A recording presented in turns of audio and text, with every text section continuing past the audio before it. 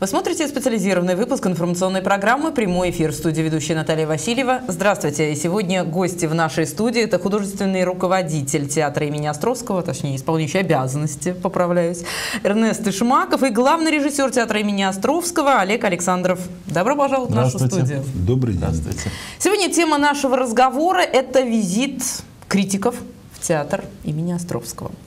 Сколько спектаклей отсмотрели гости из столиц двух? Да?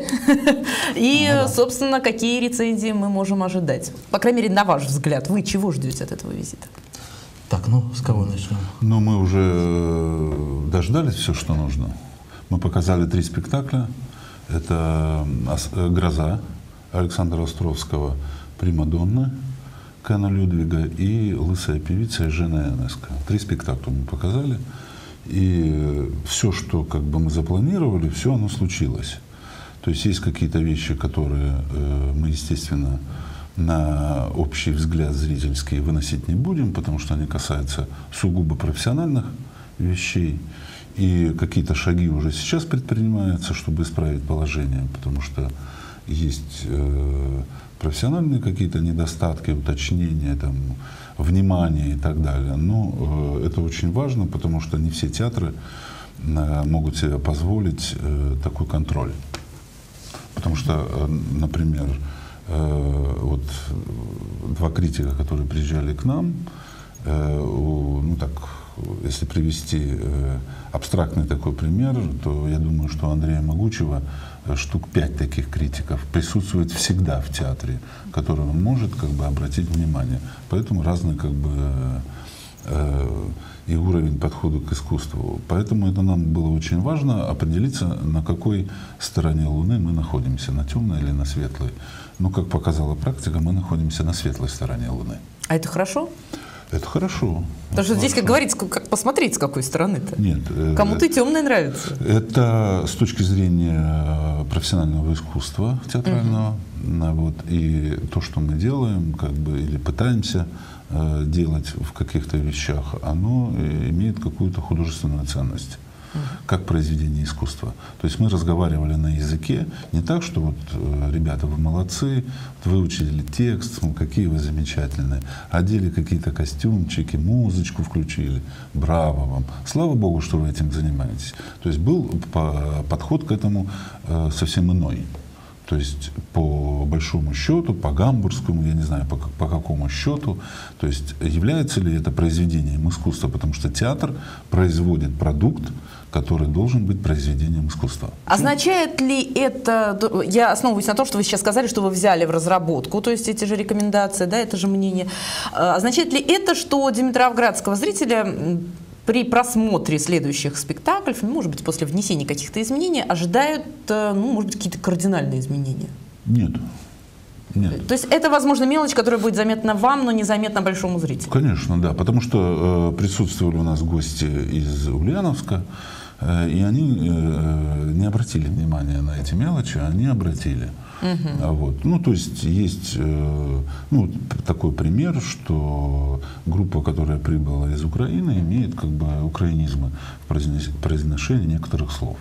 Вот. Это надо с этим бороться и заниматься сценической речью. Вот. Есть еще там какие-то проблемы, именно актерские проблемы, есть проблемы там, невнимания какого-то. То есть самооценки иногда не хватает. Нужен человек опытный и знающий со стороны, который подскажет, что вот здесь ошибка, здесь вот не доглядели. Обычный зритель вряд ли это заметит как бы, и обратит на это. Ну, потому что димитровградский зритель, да любой, наверное, просто зрители из разряда обывателей, не критиков, да, то есть они оценивают, нравится, не нравится. Хорошо поют, нехорошо поют, да? Хорошо, громко говорят, не громко говорят. Да, совершенно верно. Если говорить сейчас, вот, ну, критики посмотрели, отсмотрели, рекомендации свои высказали. Ну, вообще нашему театру, вот, Эрнест, наверное, больше к вам все-таки вопрос, нашему театру нужен был этот визит вообще? Мне всегда казалось, что мы, димитровградцы, мы очень самостийные и вполне самодостаточные. Нет, безусловно, нужен был. Несмотря на то, что критики к нам все-таки периодически приезжают на фестиваль, поскольку у нас есть свой фестиваль с 2011 года, театральный Атомград, и критики приезжают. Тем не менее, они не смотрели нас вот так вот внимательно через лупу, именно нас. Понимаете, они нас оценивали в контексте вообще формата вот этого фестиваля, да, театрального Атомграда, в котором все-таки собираются специфические достаточно театры городов, в которых есть, да, закрытых городов, ну, которые не отличаются тем, что своими выдающимися какими-то театральными достижениями, да? А здесь нас оценивали, как вот говорил Олег Валерьевич, действительно по гамбургскому счету, да? То есть нас сравнивали с лучшими театрами России, да? По вот этой шкале, как раз-то по шкале максимальной, понимаете? Поэтому в этом смысле, конечно же, у нас выявляли те самые недостатки, о которых говорил Олег Валерьевич, о которых промолчали бы на том же самом фестивале театральный Атомград, закрыли бы на них глаза. Нужно нам это было, понимаете, еще для чего? Несмотря на то, что, как я уже сказал, театральные критики у нас были, тем не менее нас не оценивали с широкой, понимаете, с точки зрения. В данном случае критики приехали и изучали не только сам наши спектакли.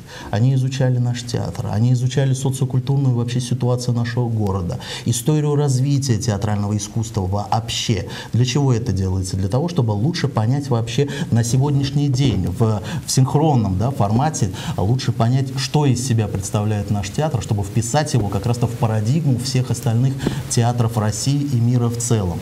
Это уже совершенно другой тип вообще исследования театра и нас в том числе. Это дает нам возможность действительно как-то развиваться, посмотреть, как говорил Олег Валерьевич, на какой стороне Луны мы находимся, и самое главное, понять, в какой иерархии мы сейчас находимся и куда нам вообще стремиться. А говоря о том, что именно видели критики, да видели практически все. Мы посетили и краеведческий музей, мы и провели экскурсию по городу, и даже съездили в Никольское на Черемшане, где зарождался, по сути, русский театр, вообще в целом, да, России, это поместье Дурасова. И на многое они сами нам открыли глаза.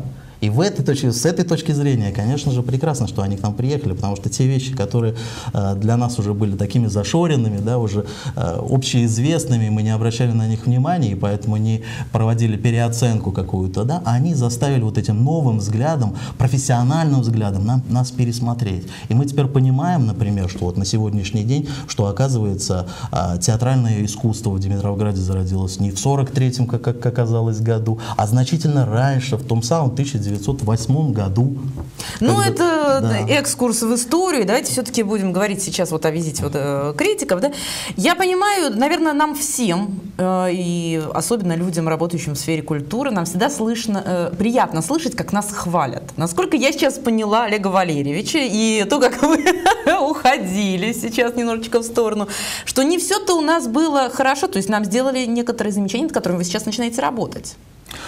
Ну, замечания. Ожидали эти замечания? Ну, если в процентном соотношении говорить, то 70% положительного и 25% неположительного.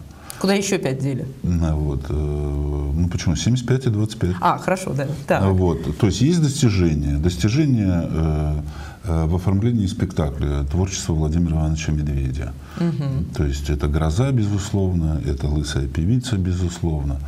Вот. Есть достижения актерские, хорошие достижения, соответствующие произведению искусства, скажем так, работы актерские. Их целая, скажем так, россыпь. И они постоянно об этом обращали на это внимание. То есть и молодых, и как бы и зрелого, скажем так, возраста актеров. Вот. Есть достижения в режиссуре, какие-то необычный взгляд, необычная находка. Вот. Ну, достижения «Лысой певицы» они уже отмечали, потому что они ее видели. Вот. И рекомендации, что спектакль достоин участия в фестивале «Золотая маска». Вот. То есть есть много очень положительного. положительное, но при этом есть и как бы негативное. То есть они не приехали, не сказали, у вас все тут плохо, а хорошего мало. Наоборот, на фоне большого хорошего и больших серьезных достижений есть нюансы, которые просто этому большому и хорошему мешают. И их надо устранить. То есть, в принципе, вы были готовы это услышать? Мы сознательно пошли, и они поблагодарили нас за честное отношение, что мы поставили не только как бы фестивальные спектакли, но и коммерческий спектакль «Примадонны», на котором, естественно, мы получили на орехи, потому что это коммерческий спектакль, он сделан... знаете, мы живем в современном обществе, где необходимо зарабатывать деньги. Но все равно они считают, что зарабатывать деньги, позиция такая, что зарабатывать деньги и развлекать наших уважаемых и любимых зрителей необходимо 12-й ночью, сном в летнюю ночь Шекспира и так далее. То есть как бы этот пласт, что... Но это же не значит, что «Примадонны» будет снят спектакль. Нет. Просто с небольшими поправочками. Да, есть там как бы нюансы, но все прекрасно понимают, что как бы это есть коммерческий спектакль, веселый спектакль, где можно оторваться актерам прежде всего, отдохнуть, почувствовать взаимодействие со зрительным залом. Все прекрасно понимают. Но это не является произведением искусства.